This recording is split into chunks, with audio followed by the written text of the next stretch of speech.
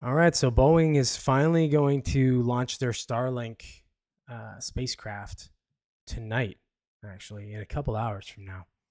It'll be the inaugural launch. They have two astronauts on board. They're going to bring them up to the space station. So effectively, maybe the space race is on. NASA's getting back into it with Boeing. So yeah, a few different players. I'm going to read this article here. This is CNN, so we know what I think about the Clown Network here.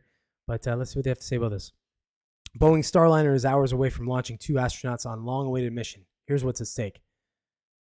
Okay, so two NASA astronauts have reached the final hours before a long-awaited launch attempt aboard Boeing's Starliner capsule, marking the first crewed mission of the brand new spacecraft. Starliner, which the aerospace giant designed to rival SpaceX's prolific Crew Dragon capsule, is set to take off for its inaugural crewed test run at 10:34 p.m. Eastern Standard Time, Monday from Cape Canaveral Space Force Station in Florida. Space Force Station. I like how they put that in there. NASA will webcast the event in its channels beginning at 6:30 p.m. Eastern Monday. CNN will carry live updates of the mission online shortly before liftoff. Weather or technical issues can always force a rocket launch to scrub all the way up until the countdown clock strikes zero, but the forecast for this evening is as good as it gets. Weather officials have said there's only a 5% chance that clouds, winds, or storms will interrupt tonight's takeoff. That's good. Usually it's a lot higher than that, and they've actually right in the last minute have canceled launches. So there's two people on this thing, so you want it to be safe. This mission, dubbed the crew flight test, could be the final major milestone before NASA deems Boeing's spacecraft ready for routine operations as part of the federal agency's commercial crew program. The Starliner would join SpaceX's Crew Dragon in NASA's push to collaborate with private industry partners, expanding the United States' options for ferrying astronauts to the International Space Station. The mission crew members are veteran astronauts Sonny Williams and Butch Wilmore, each of whom has ventured to space on two previous journeys aboard NASA's Space Shuttle and Russian Soyuz missions.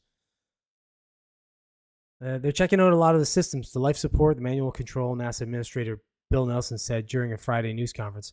That's why we put two test pilots on board, and of course the resumes of Butch and Sonny are extensive. This would mark only the sixth maiden voyage of a crewed spacecraft in U.S. history, Nelson noted. It started with Mercury, then with Gemini, then with Apollo, the Space Shuttle, then SpaceX's Dragon, and now Starliner. Williams will also become the first woman ever to join such a mission.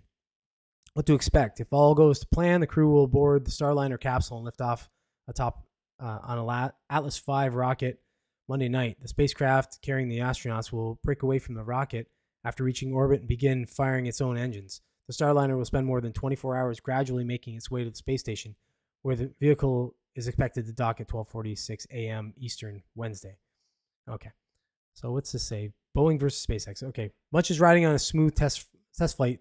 NASA has been waiting half a decade for Starliner to begin flying crew, and the development of Starliner was beset by years of delays, setbacks, and blunders. More broadly, Boeing as a company has suffered years of scandals in its aircraft division that have tarnished the legacy aerospace giant's brand.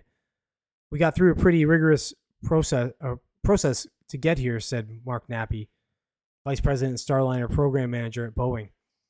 It's the development process during the Friday briefing, and really where my source of confidence comes from is going through that process.